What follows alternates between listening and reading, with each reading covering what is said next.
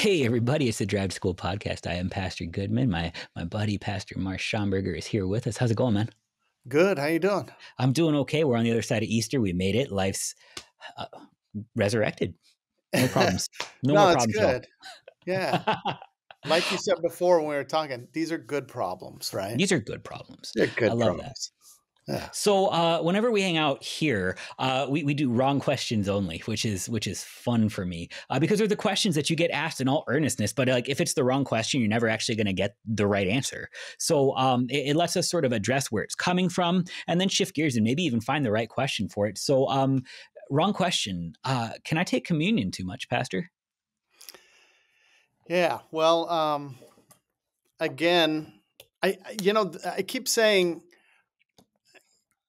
with these kinds of questions, we all understand the questions and why we ask the questions because we're all again in sinful flesh.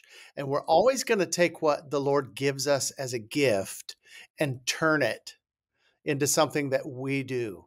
A And so burden. then when we do that, or by doing that, then we have to start asking things like, well, how am I doing with this? How much did I really mean that? And then we start adding, adverbs to did I truly, sincerely, absolutely mean it when I went and received that sacrament? So with that, what usually happens is we answer. You'll hear the argument sometimes. Well, we don't want to go to the Lord's Supper too much because then it ceases being special. I don't have you've heard that? I've heard that. Yeah, I'm sure you have. That's usually kind of the biggest argument, right? Right. It's like, well, if we go to the Lord's Supper often, which by the way is what Jesus says, this do as often as you do I it guess I know where in you my fall. remembrance. But that's okay. In spite of what Jesus actually gives us with this, we're going to do this, right? We laugh at it because we think that way. And so when we're thinking of it as something we do, then of course, a question like, well, it ceases to become, or a thought like it ceases to become special. We understand, right? But that's not what the sacrament is. The sacrament isn't me doing something. It's literally Jesus giving his body and blood for the forgiveness of my sin. I mean, that's what his words say. Mhm. And so, and I know there's more words than that, but all those words are not about my doing, but they're about my receiving. Even the word take for take and receive, or take and eat Mhm. is the word receive. Yeah, it's interchangeable. Yeah, it's interchangeable. It's the same word. In fact, it's the same word used for the passage we heard last Sunday, where Jesus breathed on them and said, "Receive the Holy Spirit." Exact same word. So Right. with that, the it's a wrong question in that it's asking it again in the way of the law. Seeing a pattern here. There's a big pattern. Because like then you get to sort of second guess a lot of things in light of the law. For example, like, well, I'm supposed to eat food every day, but like how special does the food need to be? Because I'm supposed to be thankful for my daily bread. But what if I'm Right. not thankful enough? Did I not get lunch? Right. Oh, that's a good one. I mean, really, like there are going to Yeah. be meals that are super special, like your anniversary meal, and you make the extra special effort for the extra special food, and then there's going to be like the meals you eat half over the sink because you're in a hurry, but you still got fed. Like, did you Oh, receive, like absolutely. you said, the thing that you were supposed to receive from it? Yep. But like also then can I push on that just a little bit because like well, see, I go to church, depending on your church, your pastor might go to church more than once on a Sunday because, early service, late service. I always took communion in every service because I managed to sin in between. I was real good at it. Um, Yeah. y'all don't, am I supposed to go get communion every time I sin? Like, is that what you're saying? Like, if I don't, is the absolution not enough? Is the baptism not enough? Can I take things that God gives me and set them against each other so I can get out of one of them? Where do I go with this? Right. And asking enough is sort of thinking about your and my sin in a quantity kind of way, as if it's like a number Mm, of sins. Again, once we start measuring, we're in the way of the law. Yeah. And the awesome thing about the gifts of the Lord, about the gospel, which the sacrament is certainly the gospel. That's we want to say that clearly. It's Jesus' gift of his own body and blood for us, for Mhm. you, for the forgiveness of your sin and my sin. So with that, we don't measure. That's where the language of like 70 times 7, which is just some Stop doing math language. yeah, it's an infinite number. It's a number that we can't count. Sort of like, another word that's like that in the scripture, where it talks about, this, that the wine skins. Remember that where Jesus Mhm. talks about you can't put new Put the new wine in the into old. old wine Mhm. skins, or it's going to break them because it overflows, it bursts. It Sure. can't be contained. That's the point Mm. of that. The forgiveness can't I be like that contained. And language. so, my real problem, even though I don't think it's my real problem, and your real problem, uh, is that we are sinners.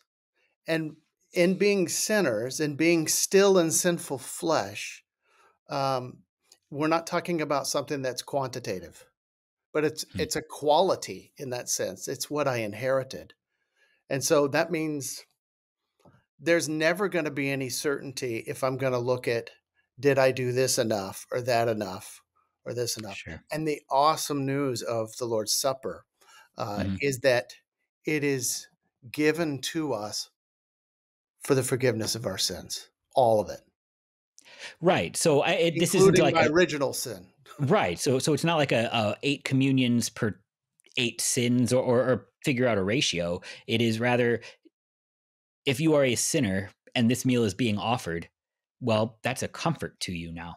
Yes. No. That's a Well, different absolutely. that's a wildly different thing. So can I take communion too much then?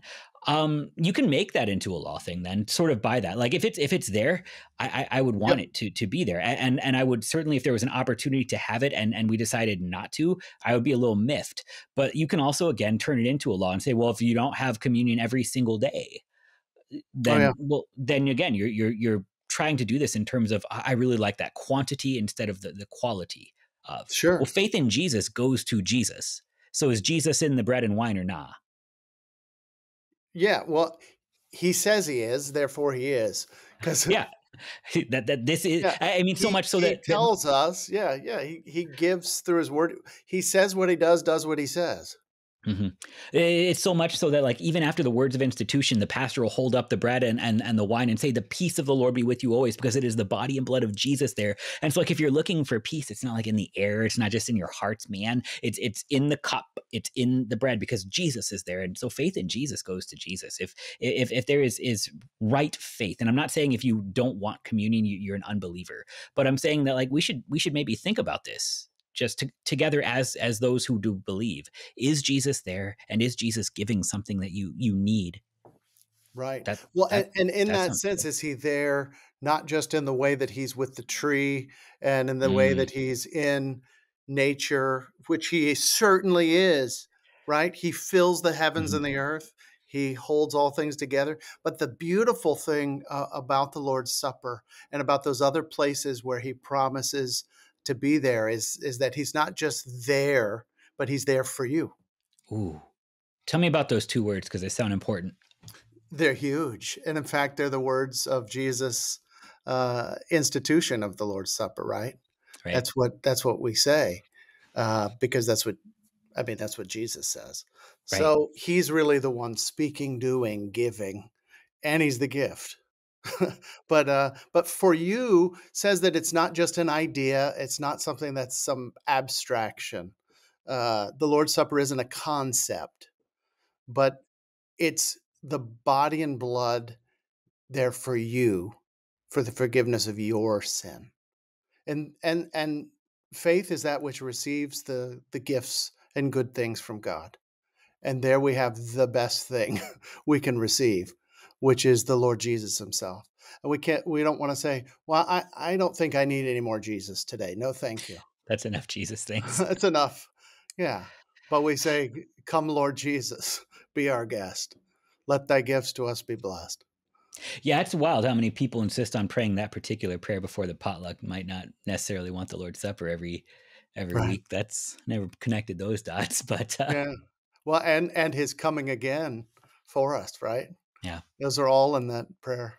So, all right, the wrong question then is, can I take communion too much? What's the right question?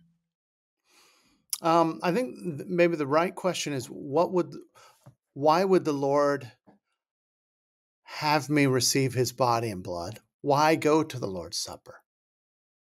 And that's really a question that is in Christian questions and their answers that pastors should be asking their parishioners.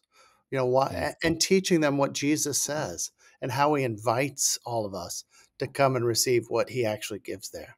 That right. That he's was there giving the gift and he's the gift. that was a beautiful encapsulation of our catechism. Like our small catechism tells us first, what is the sacrament of the altar? And then what is the benefit of the sacrament and altar? And then finally, Right. yeah, how can eating and drinking do such great things? And who is Right. worthy? Like even just what would Jesus want here? His word is clear. I love that. Yeah. Pastor, thanks so much. Absolutely. Thanks for your time. Have a good one. All right. See ya.